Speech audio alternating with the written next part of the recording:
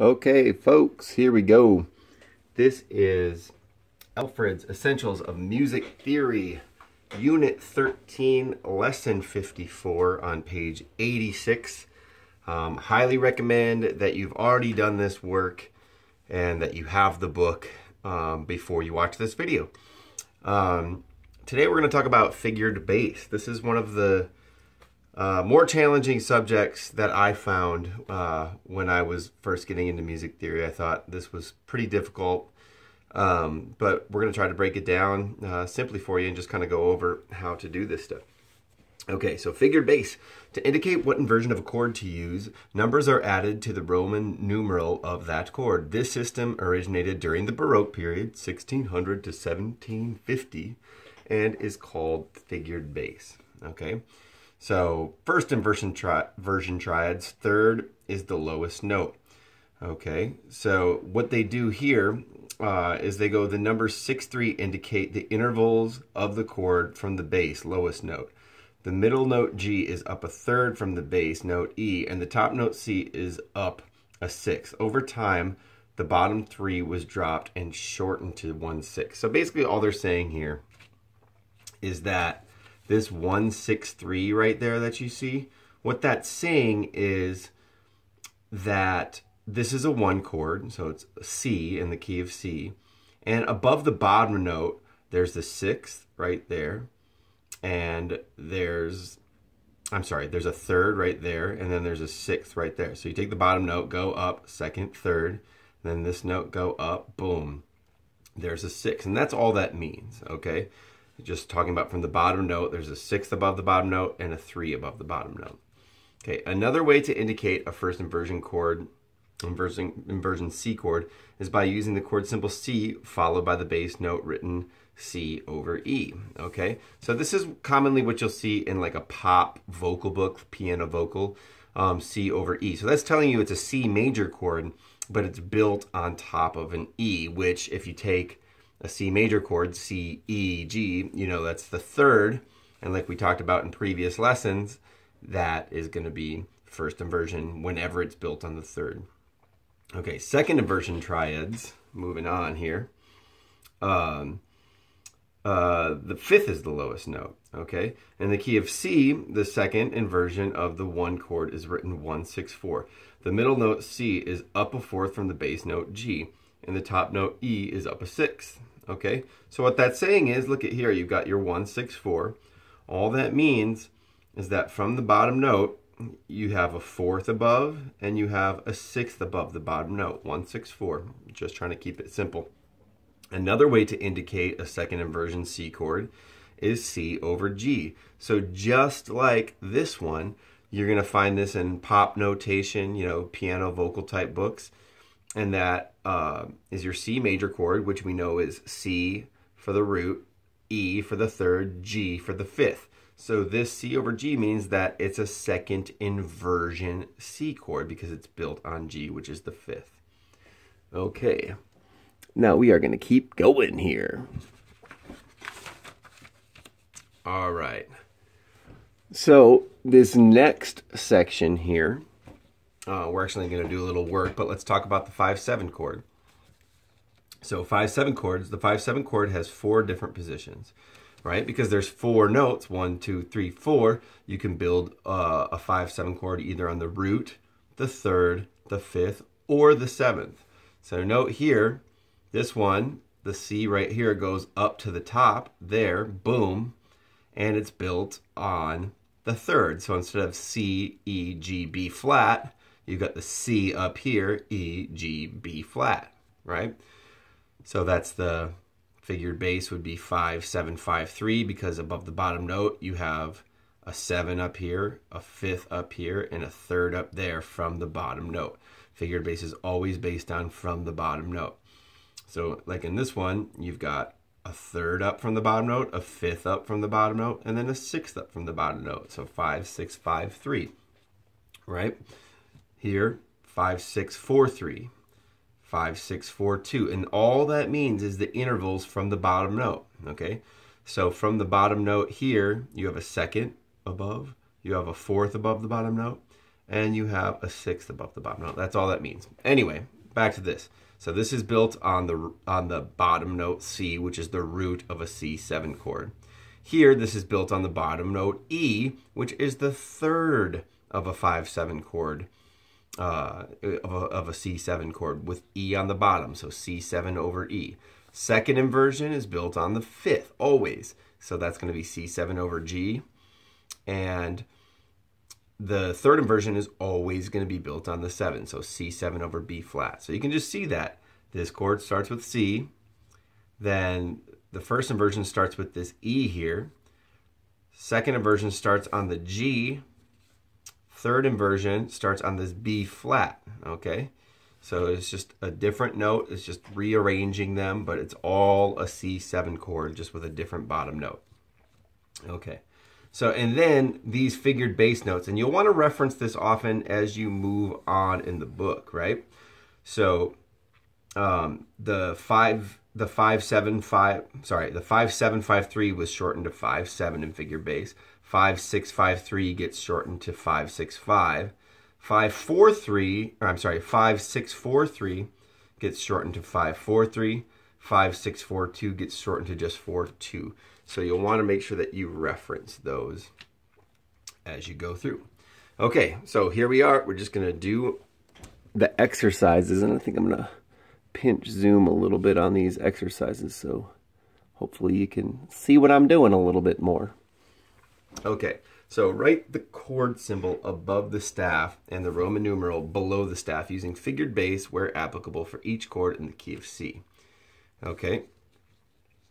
So they've got this example here, which is already done. And what this is saying is it's C over G. So you know it's a C chord. It's built on top of the G. And then you also need the C, E, G in there, right? And then you know that's a 1 chord because we're in the key of C. It says that in the directions, right? The chord symbol above the staff and the Roman numeral below the staff using figured bass where applicable for each chord in the key of C. So all these chords are going to be in the key of C. That's what we're basing this on.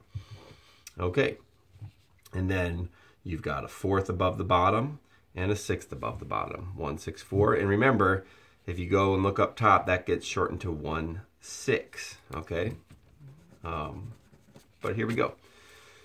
So what do we got on the bottom here? It looks like we've got an A on the bottom, so we know this is going to be over A, whatever the chord is. Okay, and then let's see what else we got. We've got F, A, and C. Okay, so F-A-C, I know that's an F chord. So that's going to be F over A, because A is on the bottom, but it's still an F chord. And in the key of C, that's going to be C, D, E, F. It's the 4th chord in the key of C. So that's going to be a 4 chord. So you go ahead and put 4 right there. All right. Now, what do we have above this? It's going to be a 3 above the bottom. And it's also going to be, let me see, so 2, 3, 4, 5, 6. And it's a 6, so this is a 4, 6, 3, right? All right, now let's move on to the next one. And remember, oh wait, no, sorry, the 1-6-4 doesn't get shortened to a 1-6. That's just the 6-3 that gets shortened to a 1-6. The 1-6-4 remains 1-6. My mistake. Sorry about teaching the wrong thing. All right. So this 1-6-3 can get shortened to just a 1-6. All right. All right. Next, you've got a B on the bottom. Okay. So let's just go over B. And then you've got, let's see here. You've got G, B, and D. So we know this is a G chord because G, B, D is how you build a G chord. And in the key of C, that's going to be C, D, E, F, G. It's going to be your 5 chord. Okay, and then what do we have here? We've got a 3 above, and we've got a 6th above. So that's going to be a 5, 6, 3. Okay, and again, in a 5, 6, 3 case, you can just eliminate that 3 and just call it a 5, 6. Moving on. C on the bottom right here. So we're going to go over C. And what chord is this? Let's see. We've got C, F, and A. That's an F, A, C. Root 3rd, 5th. That's going to be an F over C. And we already know that F in the key of C is our 4 chord. So boom, there's our 4 chord. And then let's see, what is this going to be? 2, 3, 4, 5, 6. It's going to be a 4, 6, 4. And that just stays 4, 6, 4.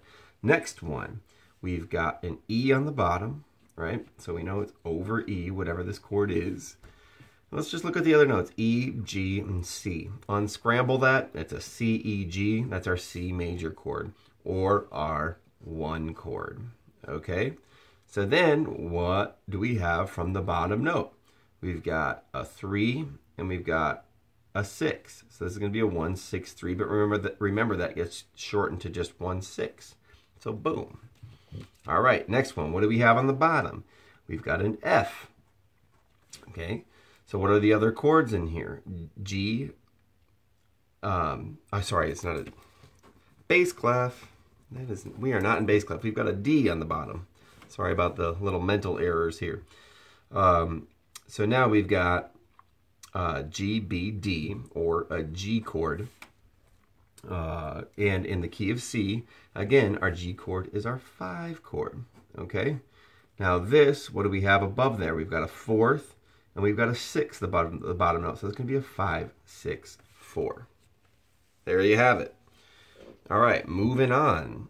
Let's take a look at this next group here. We've got figured bass based on the 5-7 chord, right? So these are all going to be 5-7 chords. I'm just going to tell you that right off the bat. So this is G7 over D, which means, look, boom, you've got a D on the bottom. And then you still need G, B, D, F for your G7. You need 4 notes. And do we have that?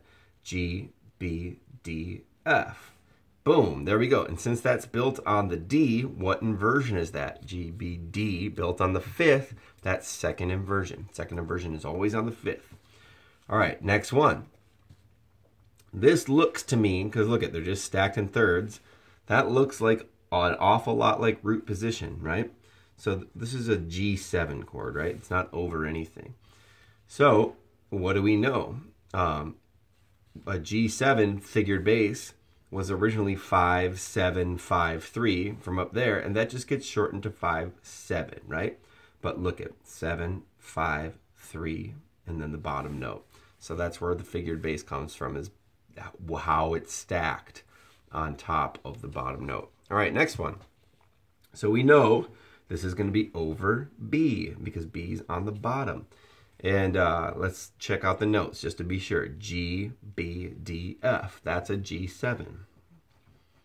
Right? G, B, D, F is how you build a G7 chord. It's always going to be spelled that way. Okay, so we know the B's on the bottom. So this is going to be our 5 chord. And what do we have here? We've got 3, 5, 6. So it's this one, 6, 5, 3. Boom, right there. But that just gets shortened to 6, 5. So that's 5, 6, 5 right there. And the last one, this is going to be over F, because F is on the bottom. And then we've got G, B, D, F. So since this is built on the 7, we know that it's going to be this last one, right? 5, or maybe you don't know it's built on the 7. So let's say it's 5, and then what do we have above that? We've got a 2. Then we've got a 4, and then we've got a 6. So 6, 4, 2, which gets shortened to just 6, which just gets shortened to 4, 2. So this is our 5, 4, 2 right there. Okay, and basically, if it's built on the 7, that's your 3rd inversion G chord. I forgot to put G7 there. So there you have it. We've got the root position right here. We've got, let's see, what's that built on? A B, so that's a 1st inversion right there. G, B, D, this is our 2nd inversion right there, because that's built on the 5th. And this is our 3rd inversion right there, because it's built on the 7. And that's figured bass basics. It's can be pretty challenging. There's a lot of stuff going on there. If this is new to you, I suggest getting some practice in. Hope this helped. Thanks.